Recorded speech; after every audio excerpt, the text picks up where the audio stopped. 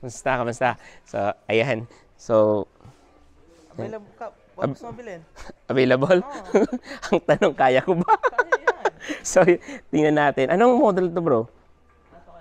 We're here. Actually, ikaw talagang hinahanap ko because a lot of our caps, or kapatid natin, is looking for new cars. Most of our followers and when in Halifax are newcomers. Some of them are currently student here at NSCC or Cape Breton or all over Canada.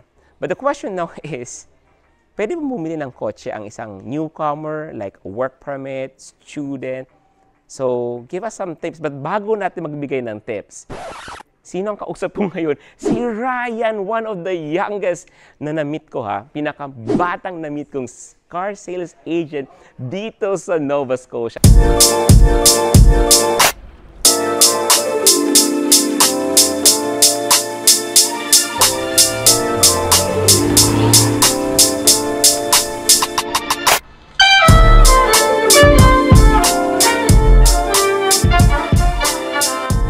Anong immigration story mo?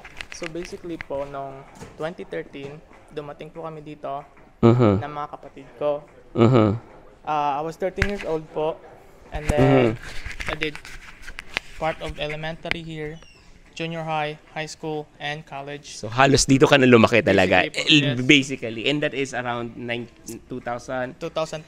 2013. Grabe, no? So over 10 years na din po dito sa Canada. Sa Canada. Tagal na And din. generally speaking, how was it for you? Like, dito ka na lumaki, how was it? How's the adjustment? Meron ba? I mean, there's lots of ups and downs for sure.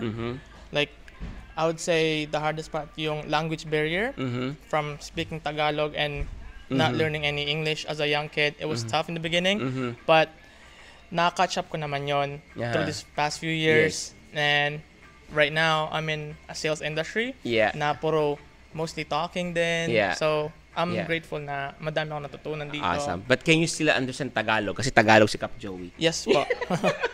So yeah, that's Ryan. So Ryan, tell us more about yourself because as I mentioned kanina, ikaw yung na-meet kong youngest Filipino sales rep dito sa Halifax. So, hindi naman po ako palaging bumibili ng kotse, but I met a lot of businesses and si Ryan so far yung youngest at 22 years old. Yes po.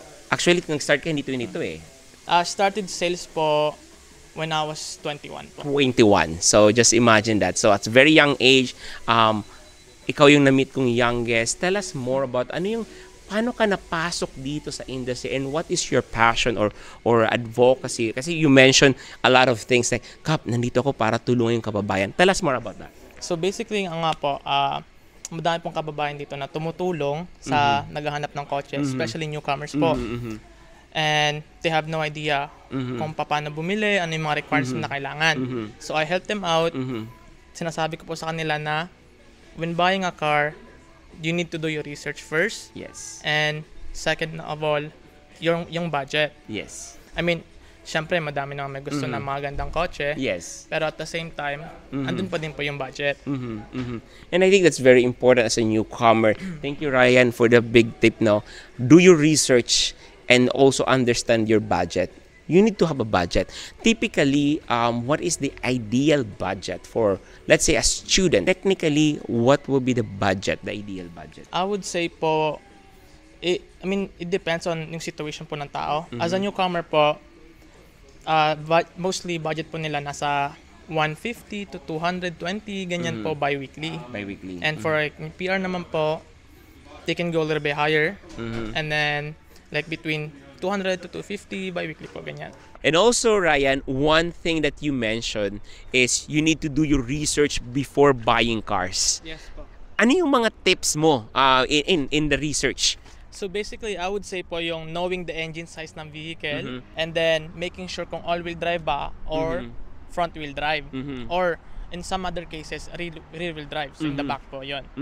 So, meron tayo ditong mga na-mention na front, rear, then dapat yung engine. Dito ba sa Nova Scotia, most especially if you're a newcomer, syempre, this is your first time to drive sa snow, dito sa ibang weather, di ba?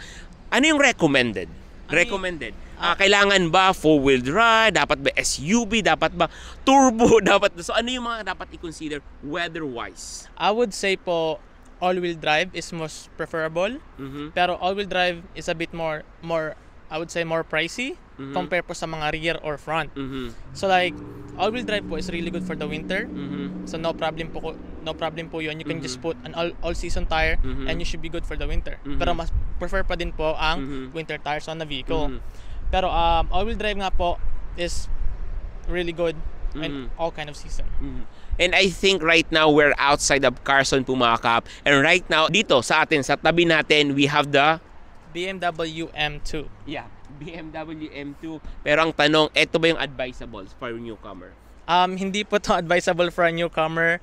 Advice ko po for a newcomer is checking the budget po, and then I would say like a mini SUV or sedan po. Yes. And I think this is one way I really like Ryan, because Ryan is very straightforward po mga kap. Most especially pag newcomer ka, syempre nandun yung alam mo yung energy and excitement mo to buy a new car. Pag nakita mo to, kaya mo itong makuha, definitely kaya mo itong makuha. Pero advisable for Ryan, it's not, because real talk po mga kap, you're a newcomer. Yes po. And nasa puso ni Ryan tumulong, di ba? Real talk tayo. As a newcomer, it's not advisable. But if you want, why not? You still can. Yeah, di ba? Exactly po. Yeah, dito sa Canada, kung kaya, why not, di ba? What are the preparations in terms of getting a car? Because right now, they understand, okay, what I'm going to do my research if this car is comfortable, is my budget is comfortable, and at the same time, yung all-wheel drive, as I mentioned by Ryan, na kailangan mo i-consider kasi may snow. Now, after all the consideration, research, budget, what's the next step? Getting financing. So let's say po, let's start with a newcomer. So newcomer po, mas medyo madaming requirements ang kailangan.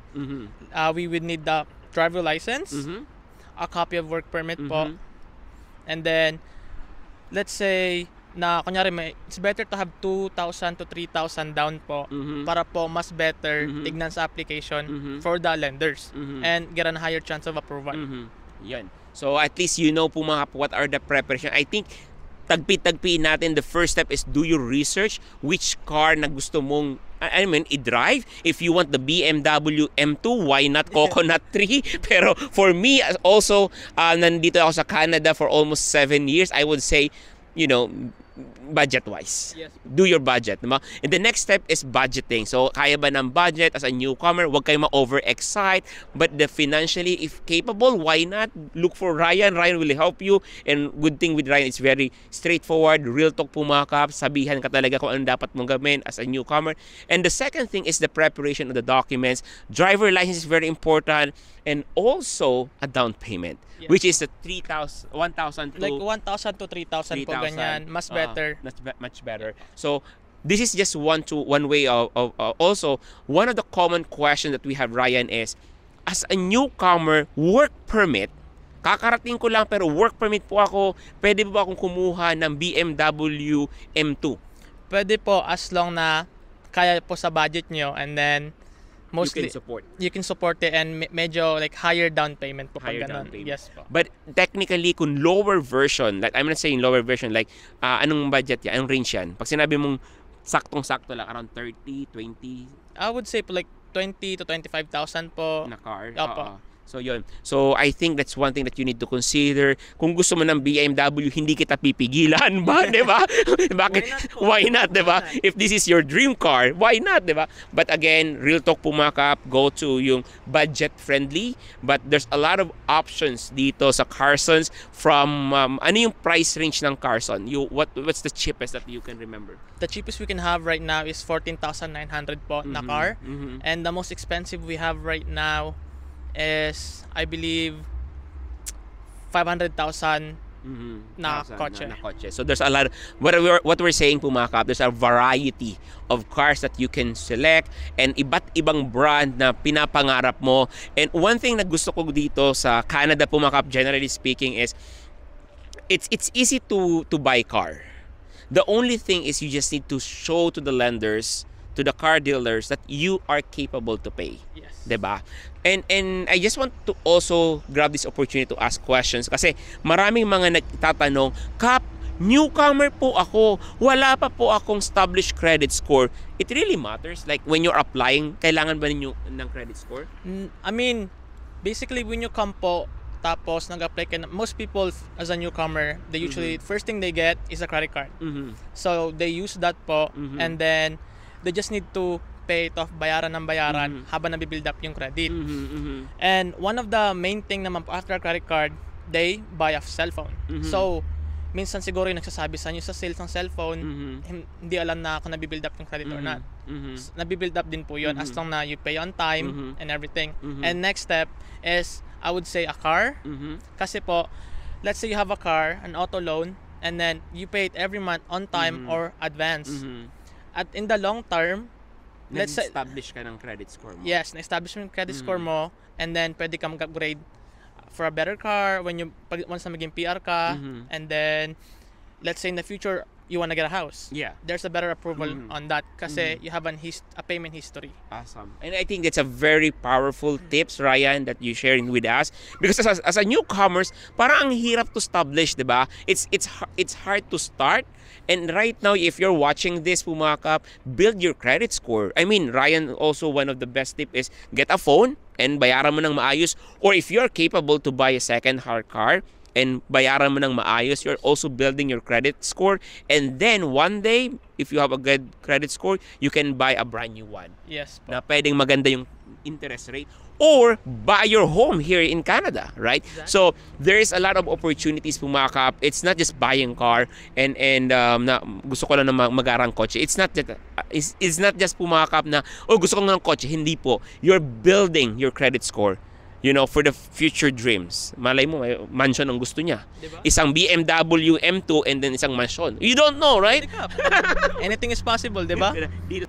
Thank you very much, Ryan, for your time. And really appreciate po yung mga shinare mong informations and really appreciate the tips. As we mentioned, marami tayong mga tips na nabigay ni Ryan. Sharing is caring, ika nga. Diba? So one thing na na-learn or nakuha ko with Ryan is do your research, understand your budget, and plus, talk to Ryan. And saan ka makukuha?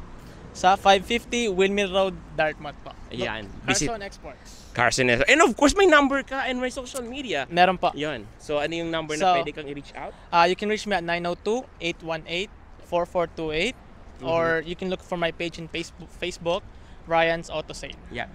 Quick question lang. I just want to understand kasi na-meet na kita and you really help kababayans natin all over Nova Scotia. Hindi lang sa Halifax, all over Nova Scotia. So either you're in New Brunswick, you want to buy a car, reach out with Ryan. Ryan can help you, right? Yes, we offer delivery po. And pretty much anywhere in Canada. Yeah. Yes po. Yeah. So reach out with Ryan. One thing lang po, ano yung pinaka-significant story na na-experience mo isang kababayan natin bumili?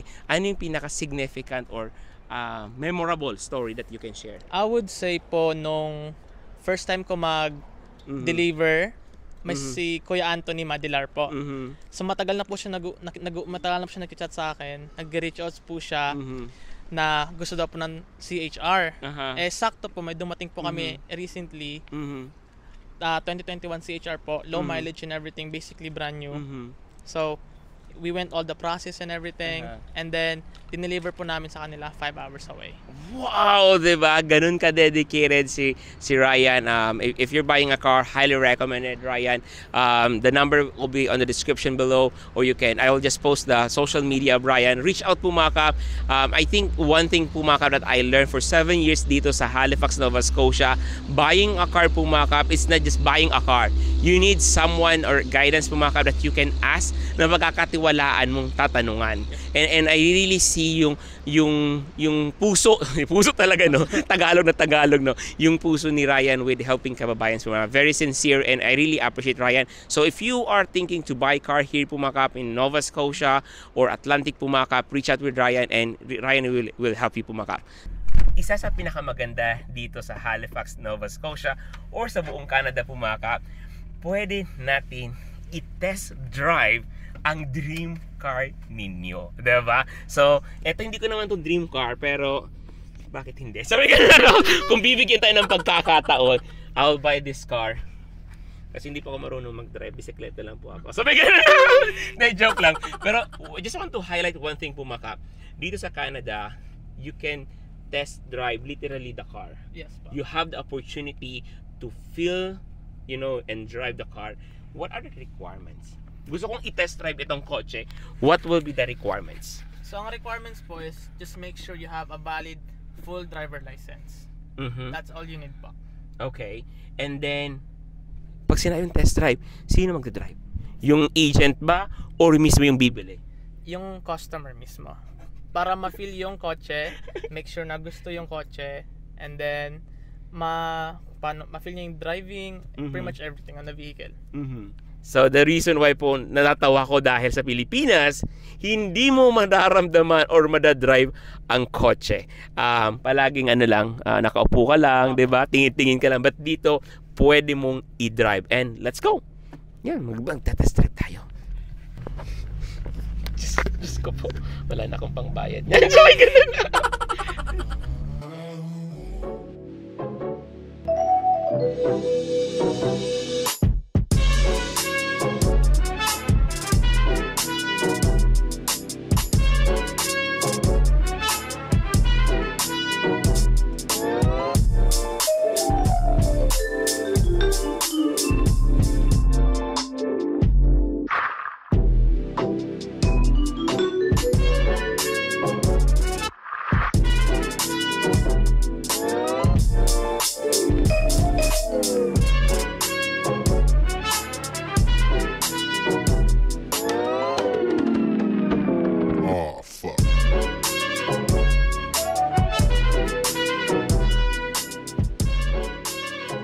Ayan po mga Kap. So kakatapos na natin i-test drive itong BMW M2 with Ryan po mga Kap.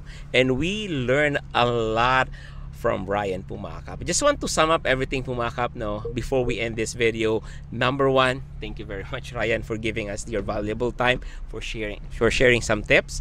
And I think one thing that I just want to highlight po mga Kap, before buying cars, either you are a newcomer or old-timer na permanent resident, citizen ka, do your research. You really need to do your research. Ano yung kotseng gusto mo? Ano yung dinidream car mo? Then you ask yourself, budget. Dream car mo to, pero kaya ba ng budget?